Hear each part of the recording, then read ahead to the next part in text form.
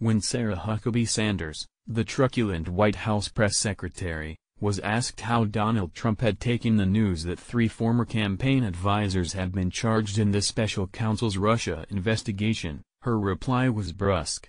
He responded the same way the rest of us in the White House have, that is, without a lot of reaction, because it doesn't have anything to do with us. Those who have spoken to sources inside the West Wing, however, paint a different picture of a president fuming over the indictments and consumed by cable news coverage, oscillating furiously between media critic, legal analyst, and crisis communications strategist, as the Washington Post reports. Although the White House had been anticipating charges in Robert Mueller's witch hunt for months, news that one former advisor, George Papadopoulos, had pleaded guilty, and begun working with the FBI, exploded like a bomb. Rising before dawn and gluing himself to his television, Trump at first felt vindicated by the charges against Paul Manafort and Richard Gates, which were seemingly unconnected to Russia. No collusion. He tweeted triumphantly, after he spoke with his lawyers. Others were reportedly relieved that the first batch of indictments did not include Trump's former national security advisor, Michael Flynn. Manafort and Gates have pleaded not guilty. But the president's mood darkened after hearing that Papadopoulos had, apparently, turned state's witness. The walls are closing in, one senior Republican in close contact with top staffers told the Post, echoing other sources who described Trump as angry and agitated. Everyone is freaking out. The New York Times reported that White House aides were stunned and alarmed. Other West Wing sources were more sanguine. There wasn't as much of a freakout as you might think, one official told Politico. While Trump was fixated on the Russia investigation all day, he is said to have been reassured by his lawyers that Mueller won't threaten him personally, even if he indicts former Trump associates, and will ultimately clear the president's name. His legal team has urged the investigation to proceed swiftly so that it can be concluded by the end of the year. Papadopoulos's guilty plea, and subsequent cooperation with the FBI, could upend that timetable, as could the arrests of Manafort and Gates. The overriding assumption is that Mueller believes that the pair have information relating to Trump, which he intends to leverage.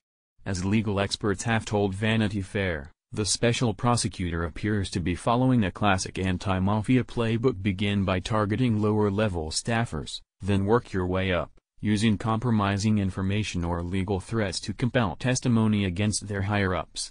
Gates, apparently, is a point of particular concern.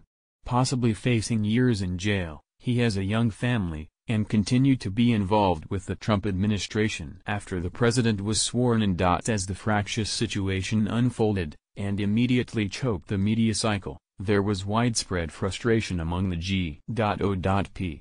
Yet again, Russia had dominated the start of carefully planned week of policy news, in which Republicans are preparing to unveil their tax overhaul bill and Trump is set to depart on a pivotal, 12-day trip across Asia. It's not the first time that Trump has flown overseas under a cloud of scandal.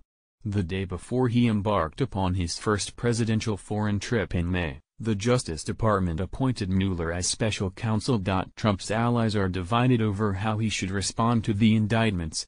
Chief of Staff John Kelly, along with Trump lawyers Ty Cobb, John Dowd, and Jay Sekulow, reportedly advised the president to respond cautiously, and emphasized that Mueller should not be fired. Nothing about today's events alters anything related to our engagement with the special counsel, with whom we continue to cooperate, Cobb said, according to the Post. There are no discussions and there is no consideration being given to terminating Mueller. Instead, they appear to have opted on a method of deflection, ramping up Republican efforts to shift attention towards Clinton. Last night, Kelly declared on Fox News that an investigation was needed to probe funding from Clinton's campaign and the DNC for the research behind the Trump/Russia dossier, and Clinton's involvement in the Uranium One deal, adding that he thought Mueller's investigation should wrap up soon. Sekulow told ABC News on Tuesday morning, "I have not had a conversation with the president regarding pardons, and pardons are not on the table." Others, including the nationalist populist gadfly Steve Bannon, urged the president to aggressively push back.